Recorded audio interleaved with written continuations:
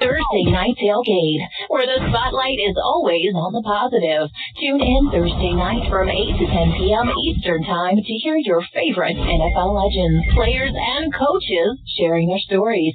Now back to Chris and Bob. I wouldn't joke about anything else that happens here tonight.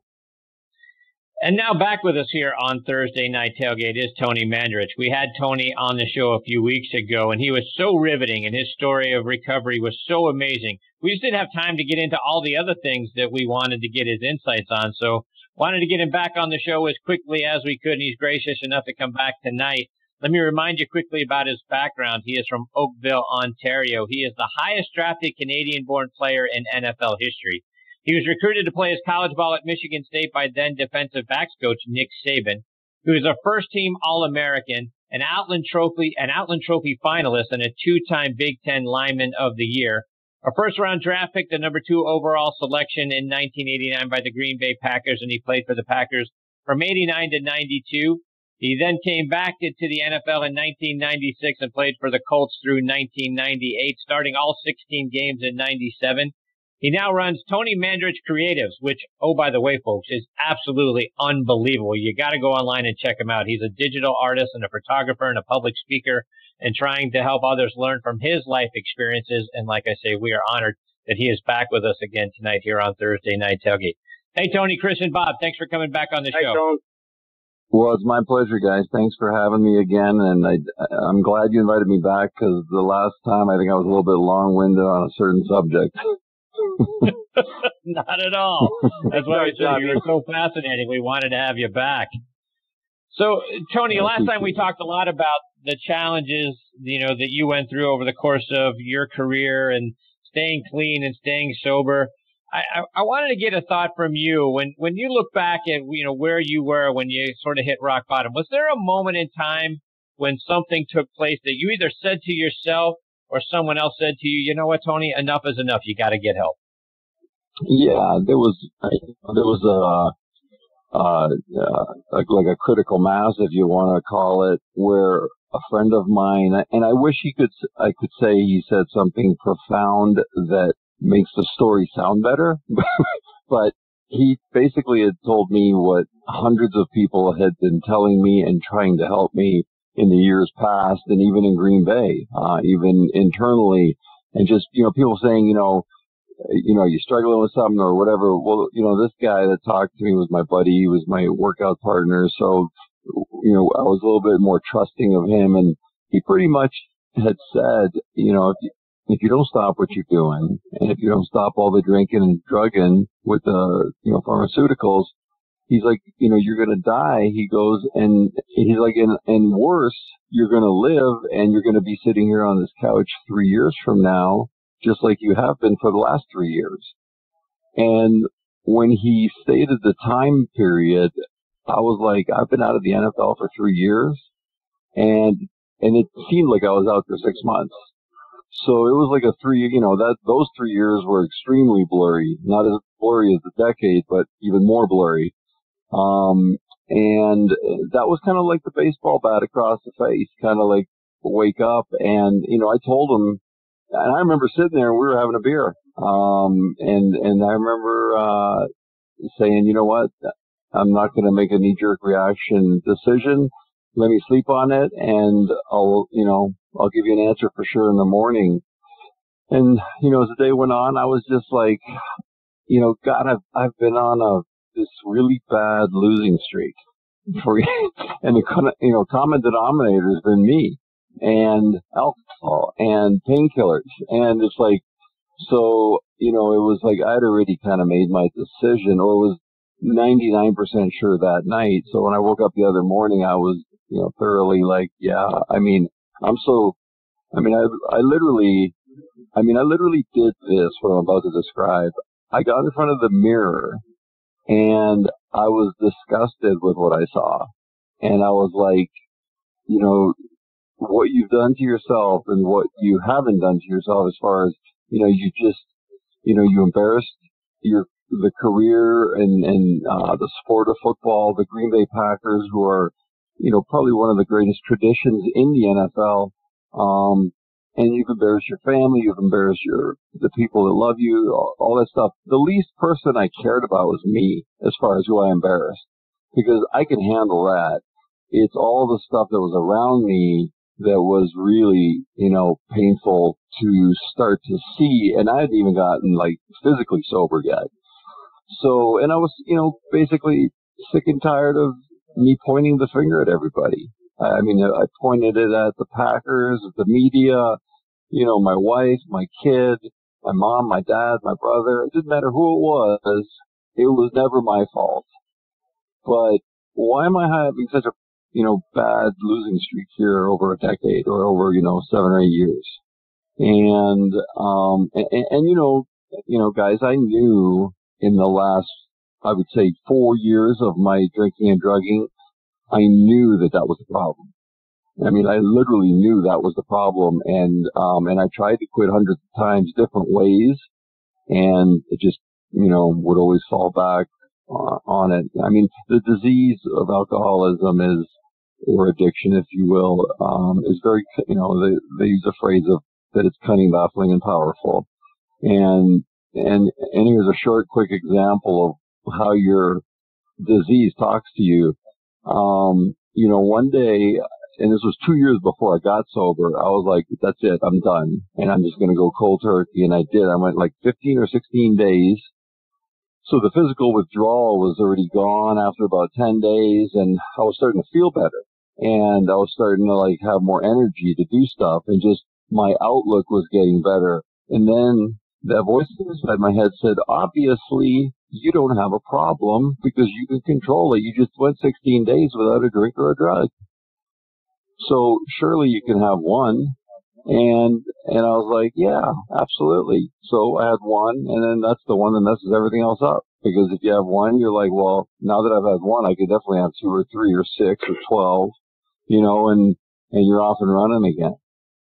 And Tony, you talked about how you came back in '96 and you caught on with the Colts. So the opposite side of, all the bad things, something said to you, you know what, I'm going to get back into this thing. I'm going to get myself straight and sober. I'm going to get myself back in shape, and I'm going to give this thing another run. Talk about the idea and the strength to be able to do that. Looking back, it's looking back at that time period, it even amazes me sometimes that it actually happened. First of all, it amazed me that sobriety happened, because that was impossible for me. It was just one of those things that I just accepted. And I was like, I'm going to, die a alcoholic, a drunk, or, it doesn't matter if I'm homeless or in a home. And homeless was just a matter of time if I would have kept drinking and drugging. When I got sober, I left that treatment center, at about 250 pounds. 6'6", 250, and I played at 310. And, my skin had a shade of yellow on it. And it was just, just because of all the detoxing that my body was doing, and my kidneys and liver were under huge stress from, their liver enzymes were high just from all of the stress that you would put on your body through chemicals. And the last thing on my mind was to come back and play. I had no intention. If somebody would have asked me, I said, absolutely not. But as 90 days went by, you get a lot more clear-headed. Although you're not even close to clear-headed until at about 2 or 3 years, my head pretty much cleared up as much as it did. But after 90 days, I'm actually laughing and actually enjoying life, and I'm not having to put a chemical in my body to do it. And my outlook on life is incredible. And yeah, I did, this pro thing, I did this and was all American and all that stuff is great. But in a world back then and today, we live in a what have you done for me lately world. It's nice to acknowledge, but really who cares anymore? It's what are you doing today? And my thing was at 90 days, I had done some self-inventory and on my previous 10 years and the mistakes that I'd made, but also I had done some good things too. It wasn't like I was out the bars every night fighting. It's like, the stereotype of an alcoholic for me was the total opposite of what I thought. And, like the stereotype would have been a guy in an overcoat in an alley in the middle of summer and it's 100 degrees out. Like that's my stereotype of an alcoholic. And, today you have Fortune 500 companies that are multiple $billion companies and CEOs that are active alcoholics that are running the company, and they're just hiding it. And it's just a matter of time until, the floor falls out from underneath them. But the thing was, when I realized how much damage I had done, and again, I could give a rat's you-know-what about myself. I was like, what have I done to the fans that were loyal, that whole front office? And, that being said, more importantly, my family. What if all those things I did wrong? And I was like, I need to correct, you need to correct these things. And that's basically part of the 12 steps. I mean, is taking that self-inventory. And 12 step, a lot of people don't know what they are. Some do, some will shirk at them. And hey, listen, they're a guide for living. And you could take the word alcohol out of each step and just use it as a guide for living. And it's basically 12 principles on how to be a good person and do stuff right. And if you do somebody wrong, make it right. And pretty much that's it. And then for us, it's like, and don't drink, and don't drink. So, some of the things that I had done wrong, I could make right. Some of the things I had done wrong were just impossible to make right just because of a circumstance or the nature of what the wrong was. So I was like, well, how do you make it right? Or as right as it can be to go back and play and keep your mouth shut instead of being an arrogant SOB. And, if you're lucky, get a workout with a team.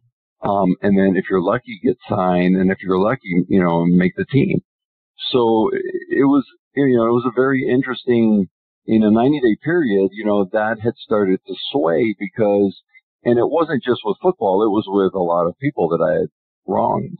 I made amends to my mom almost in the first month because I knew my mom would say, it's okay, honey, I love you.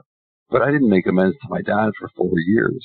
I was sober for 4 years before I sat down with my dad. I would say for 4 or 5 hours, and it was just talking, and it was nothing about what he did. It was about my side of the street and the wrongs that I had done, and whether he did wrongs to me or not is not what we were talking about. That was not the reason I was there. We were there to talk about the wrongs I had done and to try to make them as right as it could be made and rebuild that relationship. And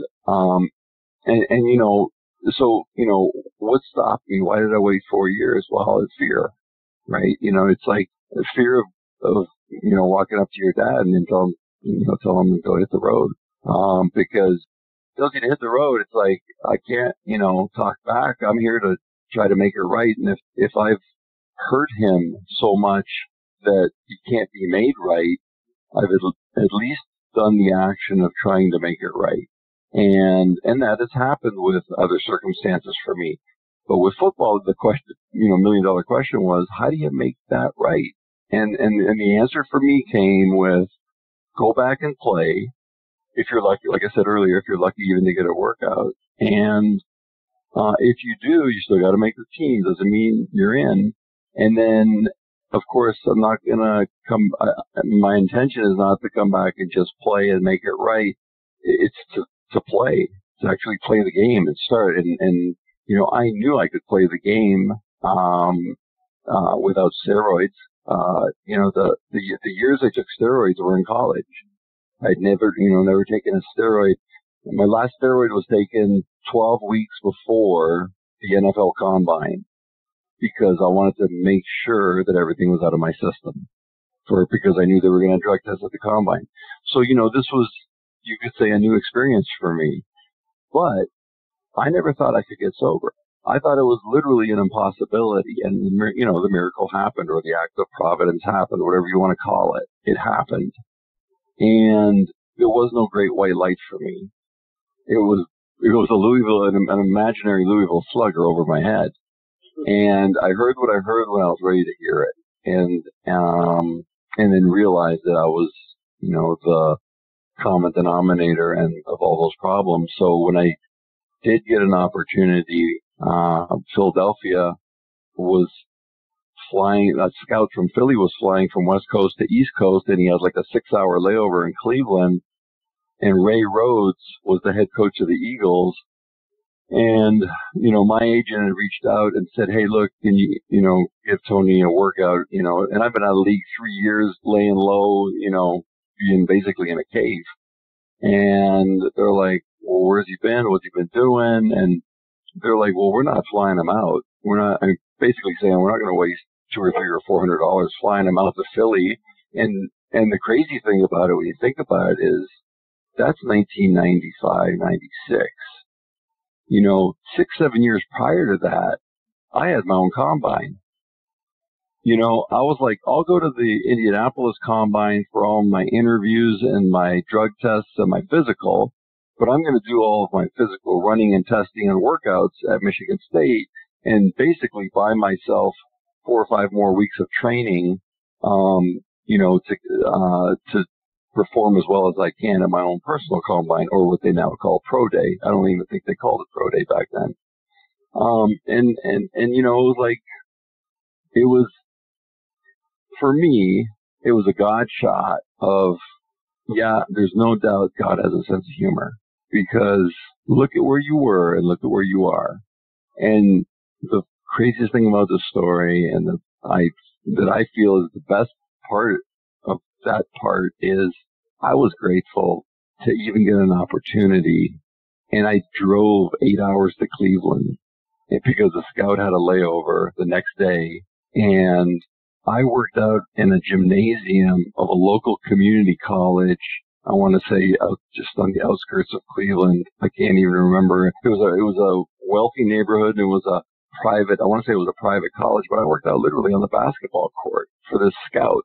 And I'm sure that this scout was like, this guy's a pain in the ass. I got to go from the airport to this place. I got to watch him work out.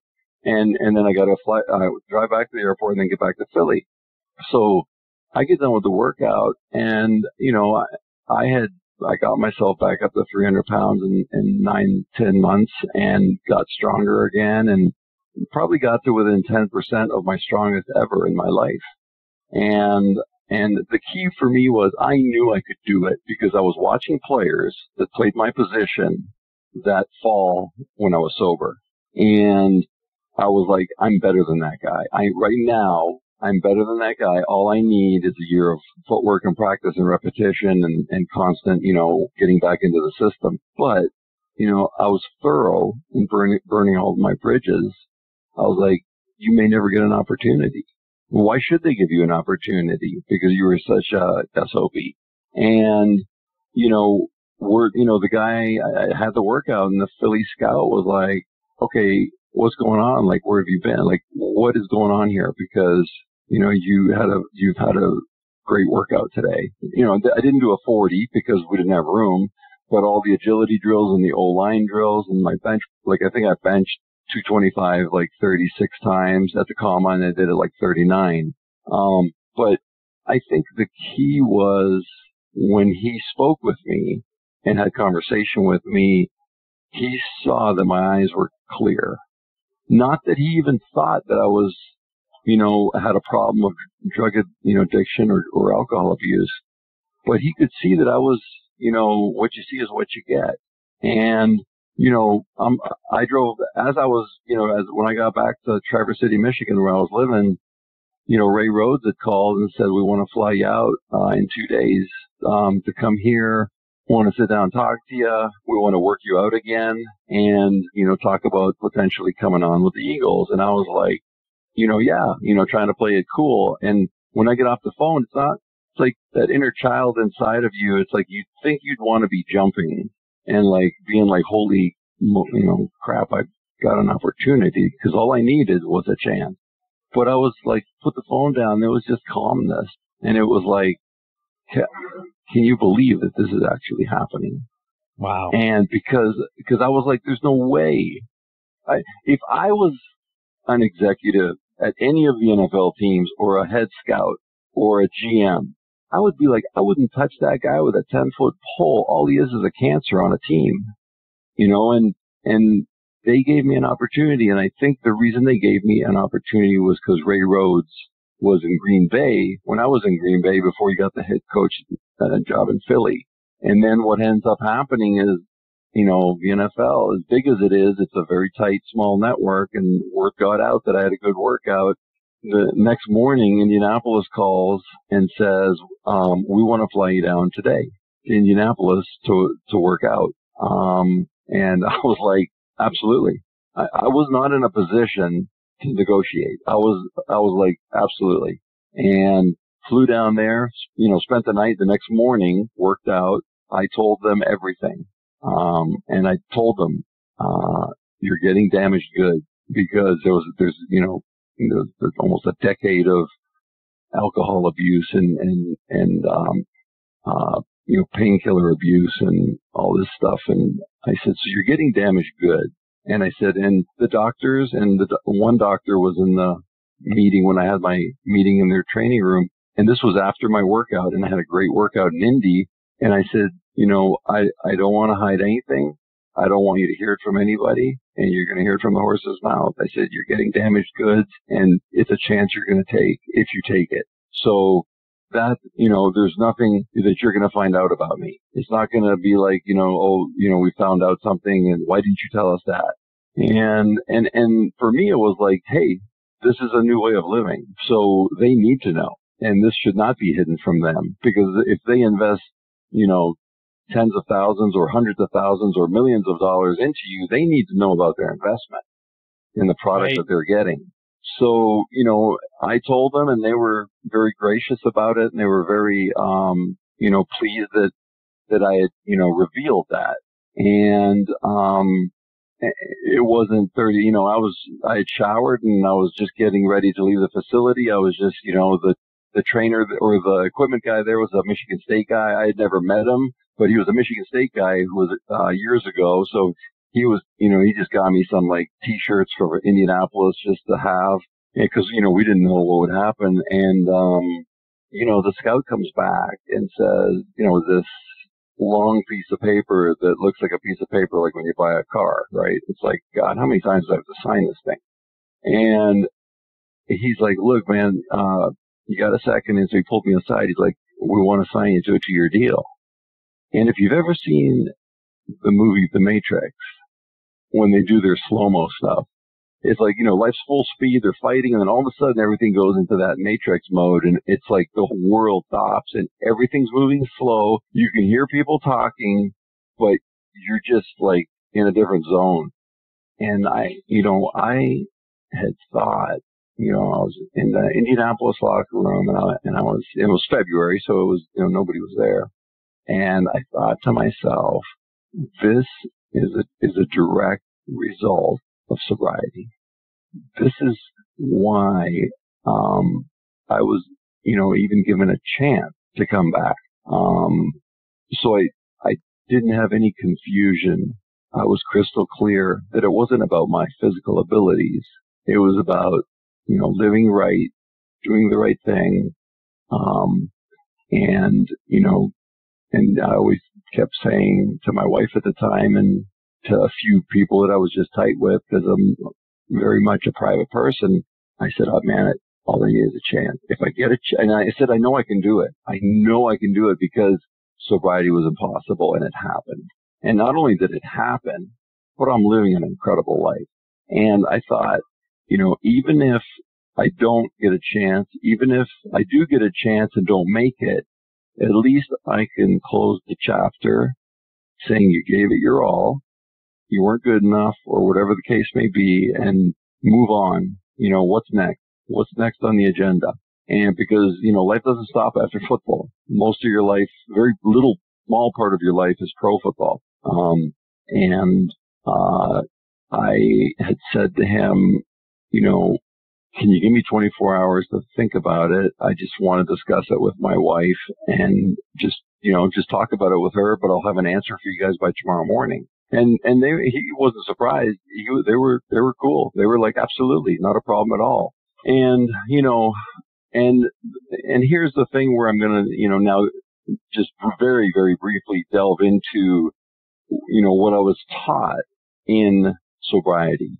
It was like, don't make any rash decisions without talking to somebody who's been, sober a lot longer than you, somebody you respect, somebody that lives life and has character the way you aspire to have, and all these things.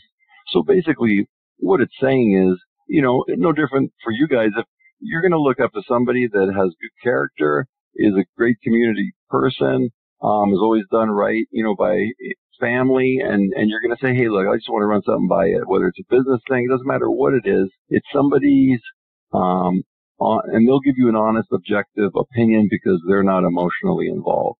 So I talked to a guy that was like 45 years sober, who I would see at AA meetings, and he wouldn't talk much, but when he talked, it was gold coming out of his mouth with the words he was saying. They were like the wisdom and simplicity was incredible.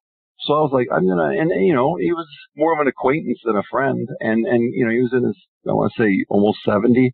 And I called him and I said, hey, look, I said, I got some pretty big decision to make here, and I need to run it by you as an objective opinion, and I need to hear what you have to say, because the biggest thing I don't want to risk is my sobriety, and millions of dollars don't matter to me.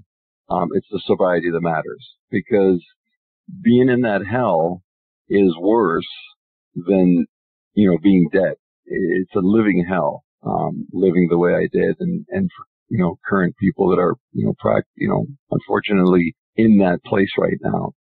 I explained everything to him, and, he was a very, who he was like? He was like Mick from Rocky. He was like Rocky's trainer, Mick. Wow. Like, that's the kind of guy he was. Okay. And he looked at me, and I think he was shocked that at 11 months of sobriety that I had my head clear enough to be able to say stop and ask a question of somebody who has been around, because my normal knee-jerk reaction would be like, heck yeah, where do I sign? When they offer it to me. But they always say, no, try not to make any major decisions without talking to a sponsor, or in this case, somebody that you respect.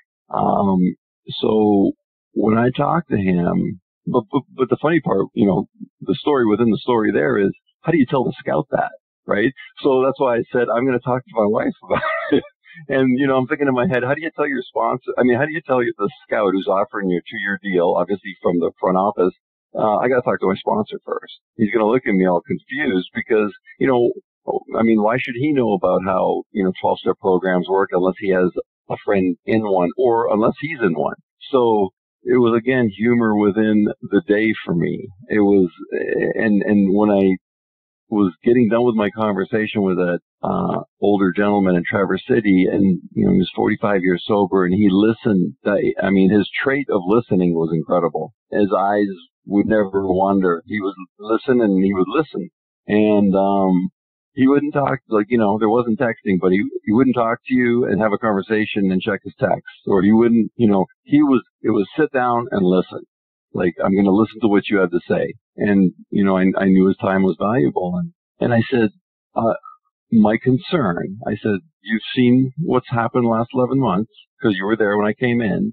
I said, but my concern is going back into the NFL and, being around the money again, being around the, celebrity, the fame, if you will, the perks, and all the other things that come with being in the NFL. And my concern was slipping back into that world of ego and starting to, start drinking again. And he looked at me and he basically had said, to wrap up the story, he said, let me take you to this page in the book. And it's the book of Alcoholics Anonymous. And it's on page 86 where the founder says, we can go anywhere, any place, anytime and do anything as long as our motives are correct and as long as we're spiritually connected. And he even refers to in the book, you can walk in, you can have, doesn't mean you can't go to a bar and have dinner. I mean, it's just part of life. It's part of society. Other people's drinking is not my business. My drinking is my business. The only time someone else's drinking becomes my business is if they ask for help. So he said to me, God didn't get you sober to sit your ass in Traverse City, Michigan and go to meetings. He said, you know how many people you can help by doing this the right way this time. So I got my answer from him. And I was like, great. Yeah. And I was like, and again, it was one of those, is this really happening moments? And everything he said to do, I did. He just, he said, when you go down there, he's like, just go to a bunch of different meetings, find the ones you like, go to those. You're going to find one or two guys that have good sobriety and that aren't pissed off all the time and that are living a quality life. And those are the guys you ask, that you kind of work with or that you check in with, or just kind of like, it's just like having a best friend and just kind of being like holding each other accountable for like, hey, look, I think you're bullshitting yourself here, and so, and that, that's what happened. And the rest, is come back and at the press conference, they wanted to do a press conference right away. The media did.